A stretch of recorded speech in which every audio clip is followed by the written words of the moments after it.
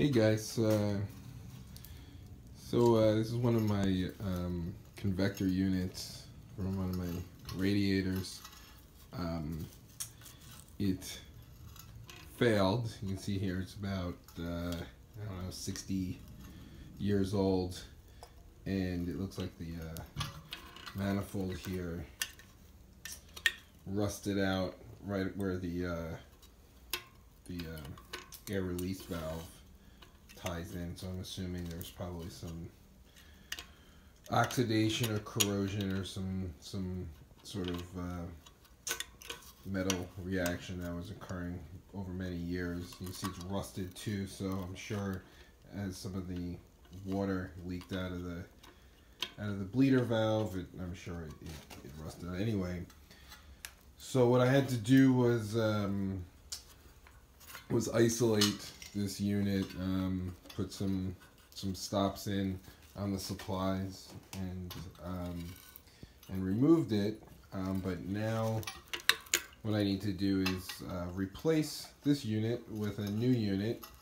So I went to the local plumbing supply store and bought a new convector. Slightly smaller than this one. This seems to have been a non-standard size, so I got one slightly smaller.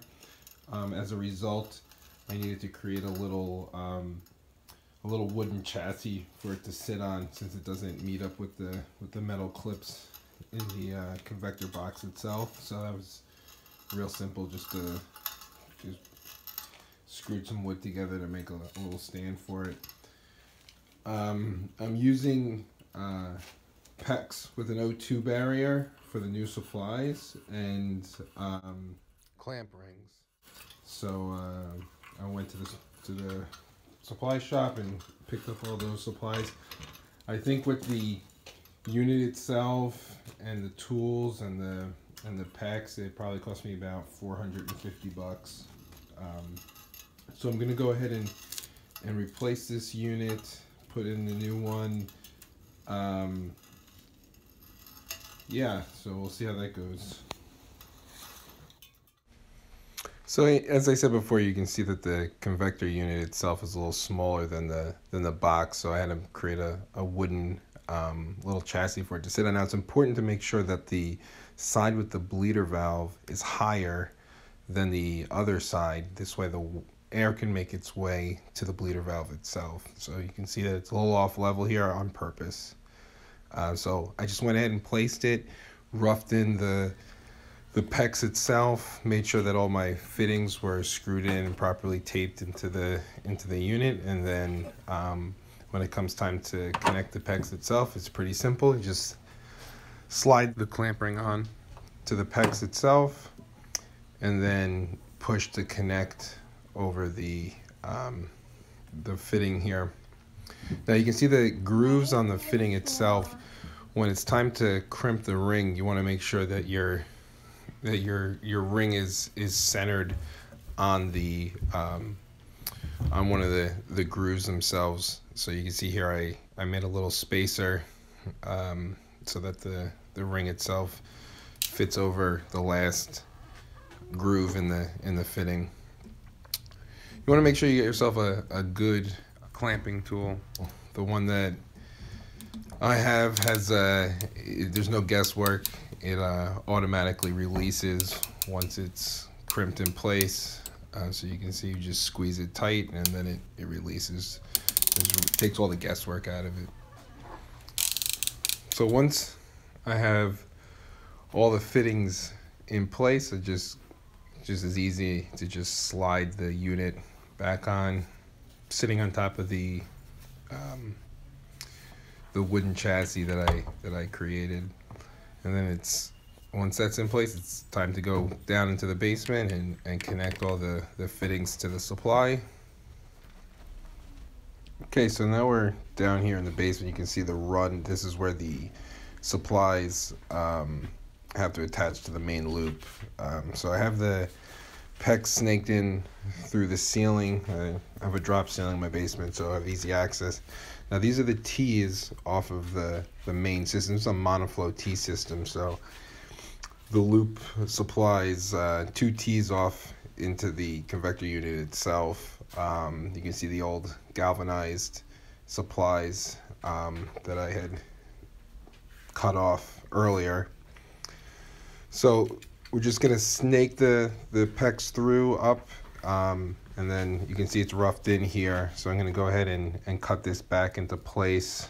Probably gonna need to trim it a little more, but for now I'm just gonna cut it here and get ready to disassemble the old supplies themselves, which might prove to be a little tough considering they've been there for over 60 years. I'm going to hit this with some penetrant.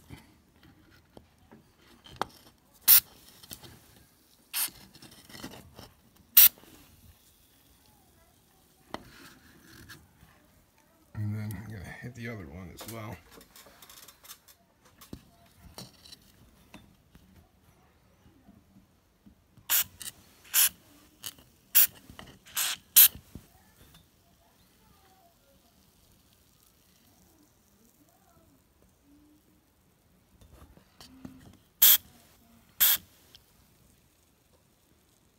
I'll let that work for a few minutes and then see if I can bust these nuts out.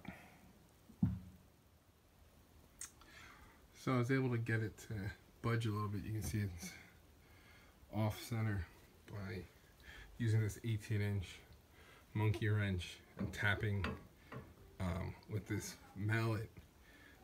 So now that I know I can get it to move, I'm just going to go ahead and use my pipe cutter to cut off this supply so it's shorter, so I can actually, because it's fixed to this, to the nut there, so it needs to be able to rotate freely. So I'm just going to go ahead and cut it off as close as I can, and then I'll be back to finish unscrewing it. Okay, so I liberated the rest of the pipe using just a regular pipe cutter. The monkey wrench and the mallet did the trick. So I'm going to come back here just with my adjustable, and you can see it's backing out nicely. So I'm just going to go ahead and keep spinning this guy off, and then I'm going to do the same for the other side, and then plumb in the PEX, and we should be set. Looks like I have a little bit of residual water in the system, so just hung this bucket over the, it's not too much, just so you don't make a huge mess. I'll let that out and I'll clean this up. Okay, so I'm going to go ahead and tape these guys with some Teflon. It's probably unnecessary, but I might put a little bit of dope on top of the Teflon. It's going to be in for the next 30 years. Okay, so I got this guy taped. Put a little bit of pipe dope on there. I'm going to tighten him into place. Going to get it pretty snug. Not going to go too crazy, don't want to stretch the threads too much, but I'm going to get it, you know, pretty snug until I can't really turn too much, or if there's significant resistance. So I'm going to go ahead and get these, and get this first one in, and I'm going to do the second one, and then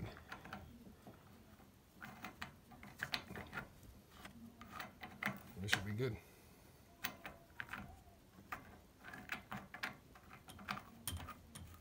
Let's see. I'm gonna go get this in with the wrench.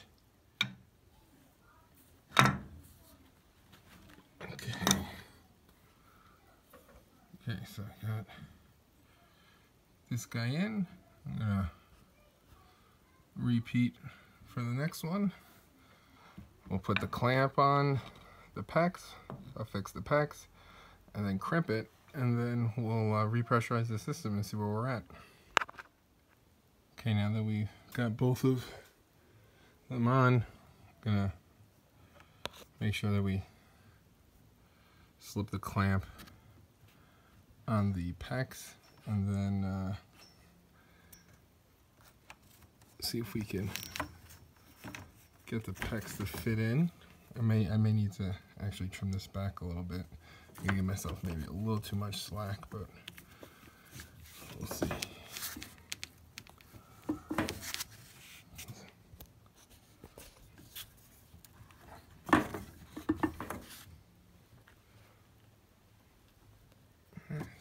Should be good. Okay, so we're flat on. Put the ring up. You want to get the ring between the two ridges. And you want to make sure it's square, and then you're just going to go ahead and clamp that.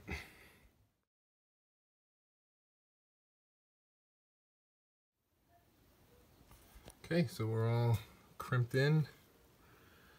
We got the line running up to the convector unit. This guy's crimped in. Now you could have taken a opportunity, if we really wanted to be fancy, to put a ball stop valve here and here, so we can isolate the unit if we really wanted to. But the good thing about PEX is if I wanted to add one, it's easy enough to cut in and add one. So we're all set here. I'm just gonna repressurize the system, turn the heat up. When the one thing that we need to make sure is that the pressure relief valve on the unit we installed is fully closed, or else it'll start, it could potentially leak. But what I'm going to do is I'm going to pressurize the whole system, and then we got to bleed all the units in the house, and then we'll make sure we don't have any leaks. So that should be it. Should be good. No sign of water.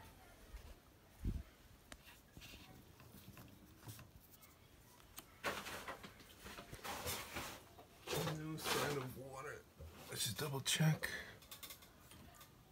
Nope, we're good here. Alright, I'm gonna quickly go upstairs to the first floor and check.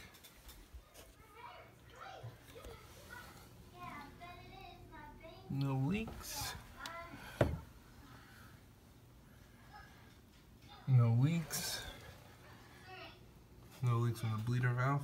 Just gonna go ahead and actually open these guys up.